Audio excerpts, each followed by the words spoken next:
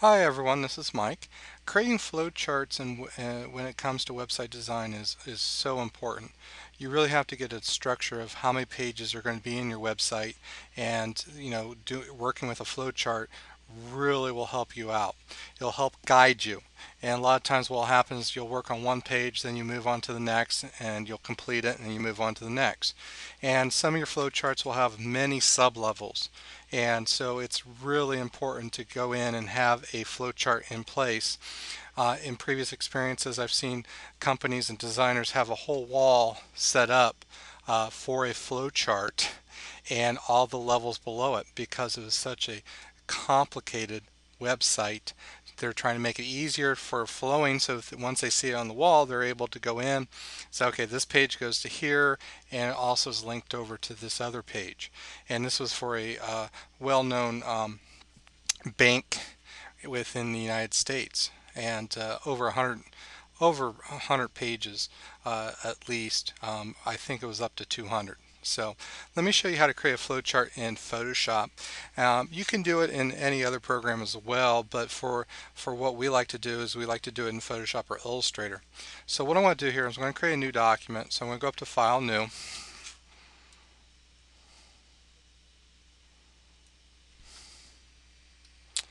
And I want to make sure I'm going to have 11 inches in width. So I'm just going to type it in, and I'm going to do 8.5 in height. I want to keep the resolution at 72 because if you go any higher, it's not really needed for a flowchart, and the file size will just get too large. So once I put the information in, I'm going to click OK. And this opens up a little document here that I can work with. Now, what I'm going to do is I'm going to basically go in and use the vector tools that Photoshop has.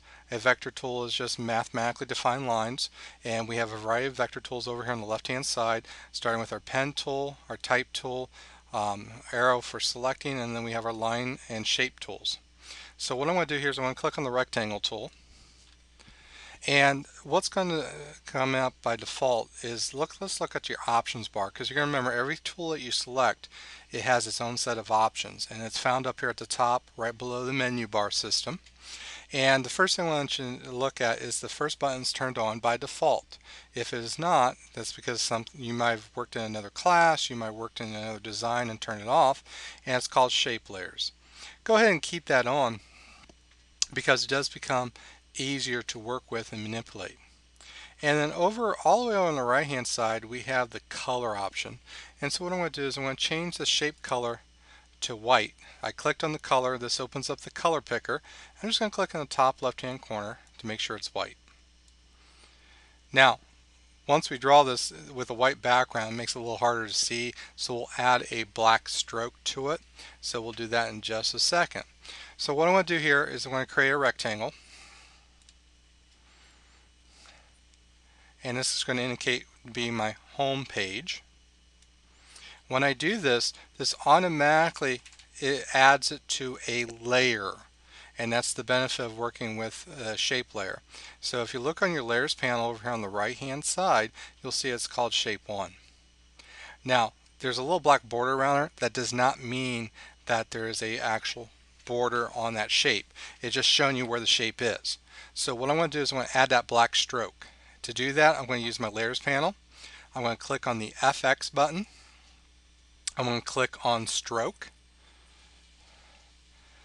Now here I'm going to change the size so it is 1 pixel, not 3. And then I'm also going to make sure the color is black. So if this color down here is set to be something else, click on it and choose black. Again, if you're doing this on a personal level, then it doesn't matter what color you're using. For our class and what we're working with, we want it to be a certain color so it stands out. And now I'm just going to click OK. Now what I'm going to do is I'm going to duplicate this layer 4 more times so I can create a second level. So we have our home page level, and then we're going to have a second level below it. The easiest thing to do, take your move tool, which is your first tool in your toolbox, hold down the Alt key if you're on a PC, Option key on the Mac, and then you just hold down your mouse and you drag rectangle down to the left. This creates a separate layer, and now you have two rectangles. Now what you do is you just continue that. So I'm holding down the Alt key or Option key, and I'm going to repeat that 4 times. Now I'm going to move the Layers panel up a little bit so we can see it. So holding down the Alt key or Option key allows me to duplicate a layer or duplicate an object, and now all I have to do is add some text and do some rearranging. So in this case, what I want to do is these 4 rectangles, I'm just going to kind of clean it up a little bit. So what I'm going to do is I'm going to make sure it's evenly distributed with space and it's aligned to at the top of the edges. And to do that, I'm going to select all 4 layers at once.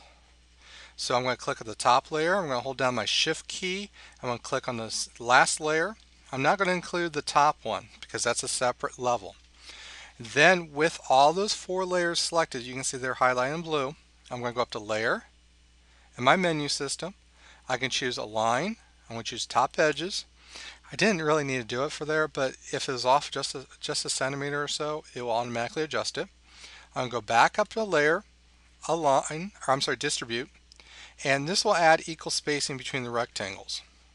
And I'm going to do vertical centers, or I'm sorry, horizontal centers, since we're going horizontally across. And you can see it has nice equal spacing in between. Now, once I've done that, I'm going to click on the top layer, and now I'm going to add my lines. And I'm going to come over here to the vector tool where the rectangle was. I'm going to choose the line tool. Now, the first thing I'm going to do is create a simple line. And up here on the options bar, I have the weight set to 1 pixel. So that's great. And I also want to double check. I have my arrowheads turned off at this time. And there's a little drop down list. So I want to make sure that's turned off. And what I'm going to do is I'm just going to draw a line that goes straight across. And we'll hold down my Shift key to keep it horizontal. We'll hold down the Shift key to keep it horizontal. So again, I'm just adding a couple extra lines here to help us set up that flow chart. And now I'm going to add some additional lines. So now what I'm going to do is I'm going to come back up. I'm going to have an arrowhead that ends. So what I'm going to do is I'm going to start with a line at the edge here.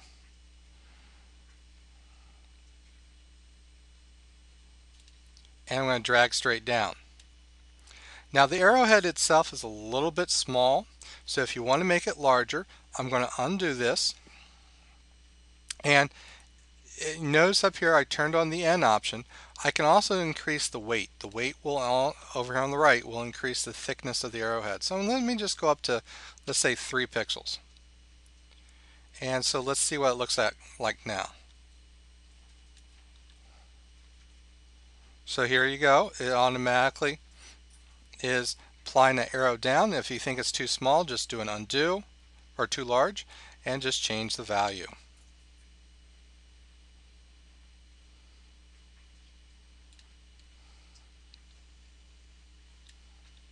Now again, you don't have to draw it 4 times, you just duplicate it.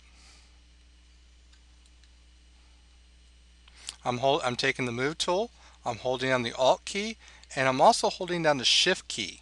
So when I hold down the Shift key, it keeps it horizontally across. I release my mouse and I start all over again. So there's no need to recreate it 4 times. Since you create it once, all you have to do is duplicate it with the Alt or Option key, depending on if you're on Mac or PC. Then lastly, I'm going to draw another line. This time what I'm going to do is I'm going to include a start arrowhead and an end. And I'm going to start up here at the top.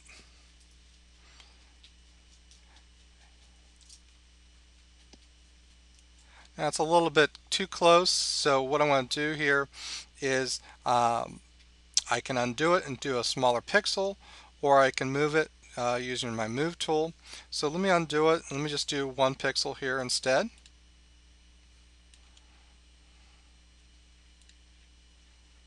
Oops, I accidentally put in 12. So if you do that, I actually just undo it.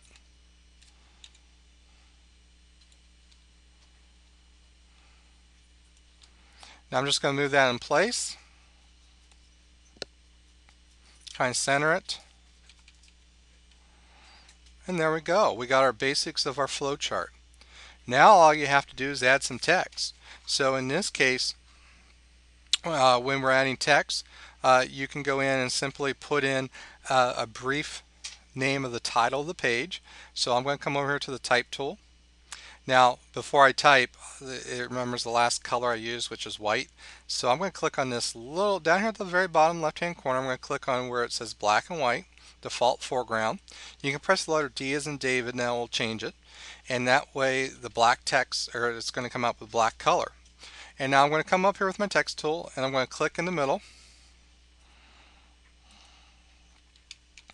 I'm going to type in home.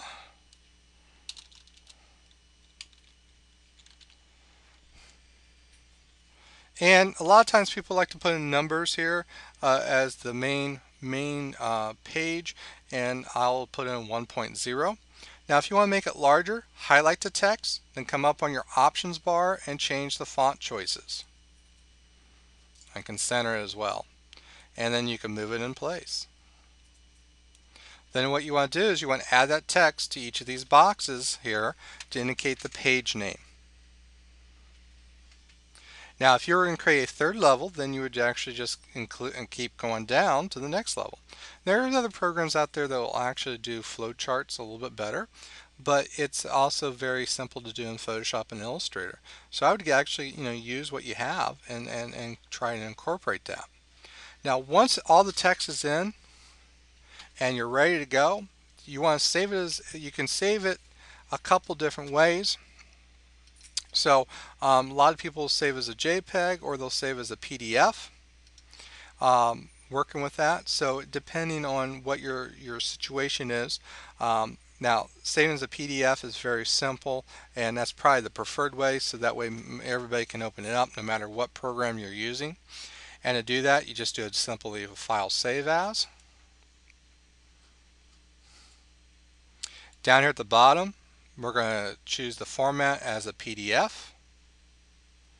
And I do want to make one notice, is that before you save as a PDF, you want to save the original as a PSD. So if you need to go back and make a change, save the original as a PSD, which is this top format, and then you can come back and make a change. When you save as a PDF, you will flatten your image and you won't be able to access your layers. So make sure you have the original save as a PSD, but then save after that, save as a PDF, which is listed right here.